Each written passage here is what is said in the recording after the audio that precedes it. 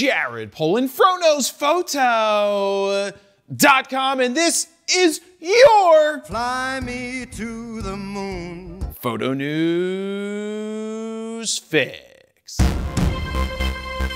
This fix is brought to you by FroPack 4, which you know includes 14 all-new custom Lightroom presets, but what you might not know is it now includes 4 adaptive presets that we dubbed X1, X2, X3, and X4. Now, X1 is called Face Enhance, X2 is Full Body Skin Enhance, X3 is Eye Only Enhance, and X4 is called Background Blur. Now, talk about saving time. With one click of any of our adaptive presets, you will be enhancing the face, changing that hair color, making those eyes pop, and much more, especially for your portraits where you want to soften up that skin or make it look amazing. To check out FroPack 4 in action, head on over to FroKnowsPhoto.com/FroPack4. If you pick them up right now, they are currently on sale, or if you want to save even more, you can get the Grand Slam Bundle, which includes FroPack 1, 2, 3, and 4, and of course Skittles and those adaptive presets. Oh yeah, by purchasing the presets, you'll score extra entries into winning my Super Huger Mega Camera giveaway.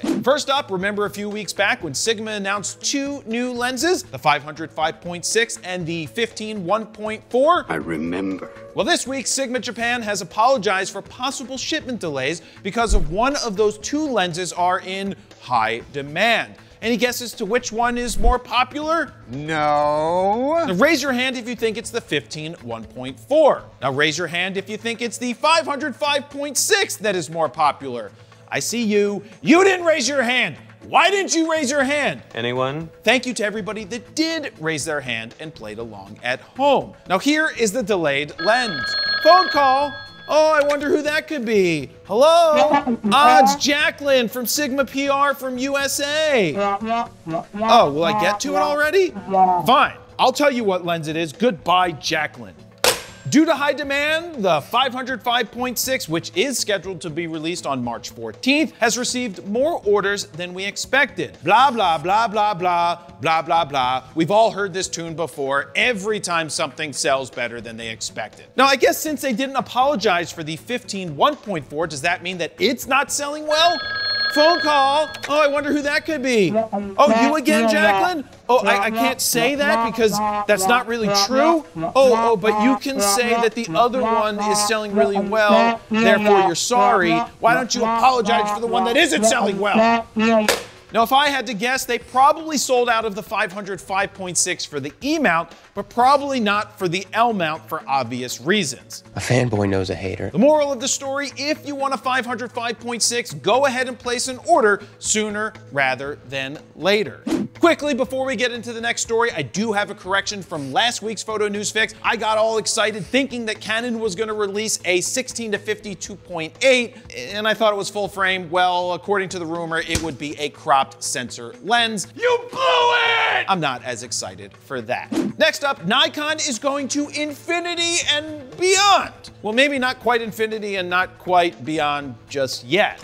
But Nikon and NASA have entered into a Space Act agreement to support the Artemis campaign with the development of the Hulk. I got my pump back, man. Hulk stands for the Handheld Universal Lunar Camera. Now, I wonder if it will look a little something like this. Will be a handheld camera for the upcoming Artemis 3 mission to the moon. The Hulk, This is where the power lies.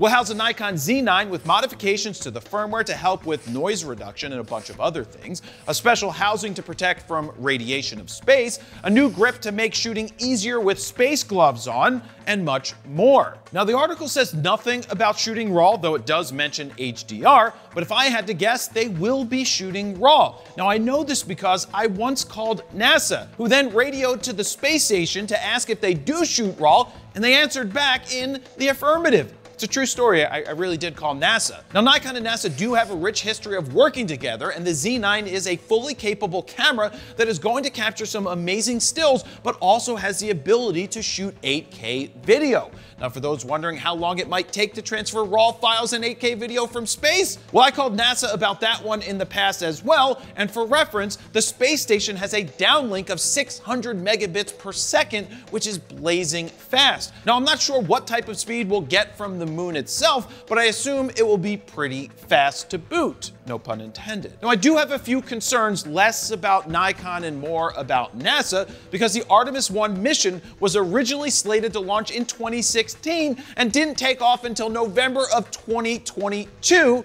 and I was there. Play among the stars.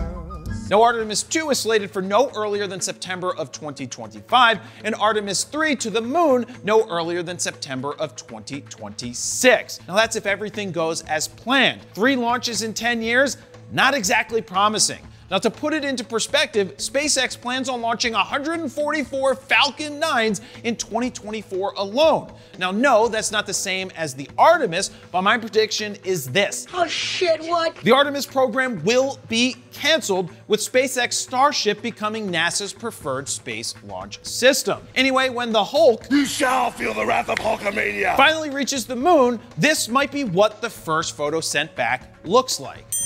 And finally, according to Sony Alpha rumors, Sony's about to announce a world's first lens. Whoop-de-doo! What does it all mean? Now that could mean a lot of things. It could mean a 24-120 f2. It could be a 12-200 2.8. It could be a 200-500 2.8 that weighs the same as a 400 2.8, or it could mean something we've never ever imagined. Now you should see how excited the guy over at Sony Alpha Rumors is. He had this to say. A world's first Sony product. With world's first, I mean a kind of product we never saw before in the whole history of photography. Now with that level of excitement, I have no idea what it could be, but it's certainly going to be revolutionary, right? Wrong. Okay, let's go. According to trusted sources, Sony will soon announce a lens that no one in the history of photography has ever made. And the rumored lens is a 24-70 f2. Come on, dude. Really? That's your earth-shattering announcement? Yeah. Now sure, a lens like that is bound to be amazing, but to say unlike anything the world has ever seen before is like saying, These go to 11. now the reason I switched from Sony a bunch of years ago was simple. The 28-70 f2 was revolutionary, which